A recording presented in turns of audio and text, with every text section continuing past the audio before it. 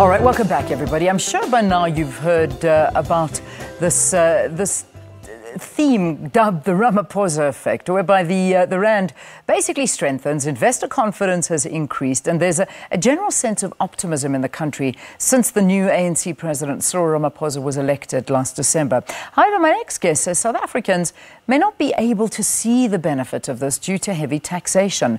Joining me now in studio is economist and chief operations officer of the Institute of Race Relations, Gwen Ngwenya, to talk to us a little bit more about this. Gwen, good to have you. Thanks for being here.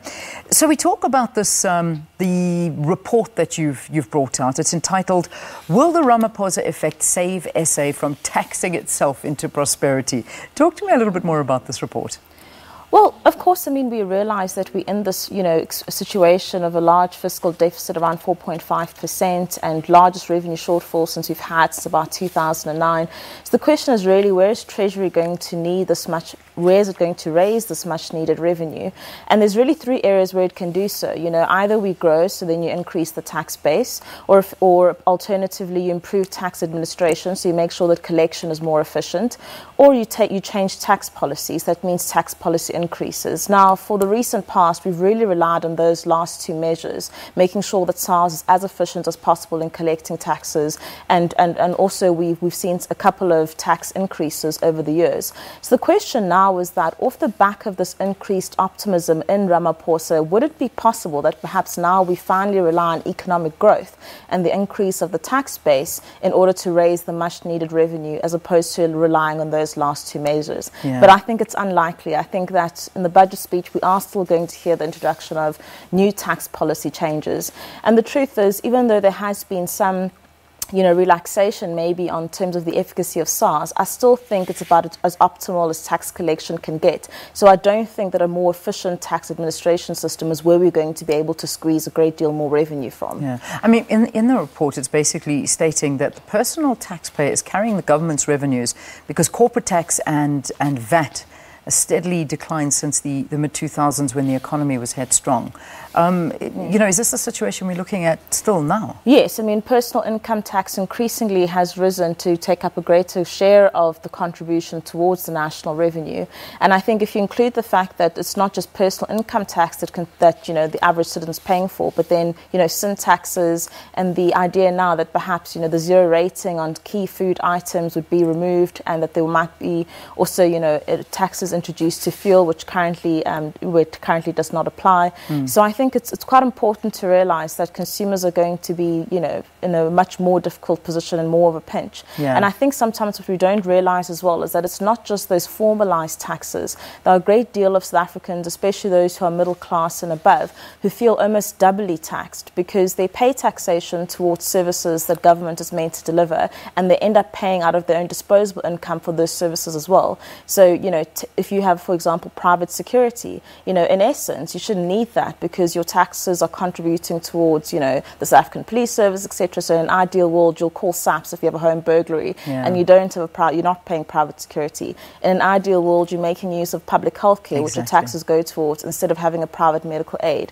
So I think that's also important to note, that it's not just the formal taxes, but the level of double taxation that many we all seem to be paying. I mean, you talk about private healthcare, private schooling, again, yes, that exactly. should be covered, our security. I mean, these are the things that are covered in our taxes. And then, of course, we come to the roads as well. And then we've got the e-tolls that we've got to worry about that people complain about. So I see what you're saying. And there's also this introduction of the sugar tax. I mean, let's not forget about that. And an increase in VAT. We haven't necessarily touched on that because there's huge talk about this increase in VAT that could be coming our way. Yes. I mean, that would make a big difference for Treasury. Just an increase from 14% to 15% has been estimated to likely bring in around 15 billion rand. Huge. And ratchet that up to 2 percentage points, and we're looking at around 48 billion rand. So I think the amount of revenue potential that lies in increasing VAT is obviously huge, but then the downsides obviously relate to the fact that it's not really a progressive taxation. Everyone will feel it, including the poorest of the poor, because it's on all items. So that's quite important, and that it might actually then dampen economic growth. Not by much, it could be by 0.2%, 0.5%, but that kind of drag on economic growth in an environment when we're already growing below 1% actually makes a big difference. Yeah. So let's talk about this Ramaphosa effect then. So every day we wake up and we see the currency doing nicely. We're seeing investors suddenly getting more interest into the country. We saw Team South Africa selling South Africa in the best way they possibly could in Davos. People, investors banging down our doors, which is great. It's wonderful. But what does it mean for you and I when at the end of the day you dig deeper into these numbers?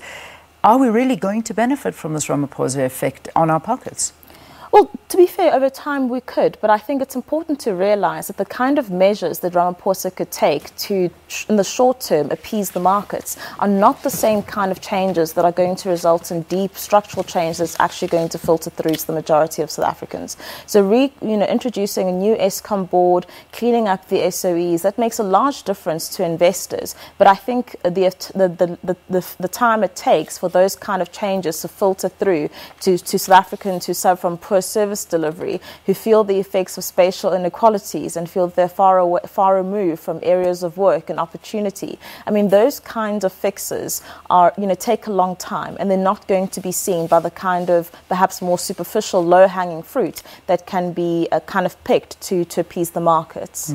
Well, interesting report. I imagine if people want to read it, it's on your website? Yes, it definitely is. International Race Relations, Institute of Race Relations. Relations. IRR.org.za. All right, .org.za. So that's IRR.org.za. Get on there. It's entitled The Ramaphosa Effect. If you want to read that, it'll be there. That's on their website, IRR.org.za. Gwen, always a pleasure speaking to you. Thanks for coming in again.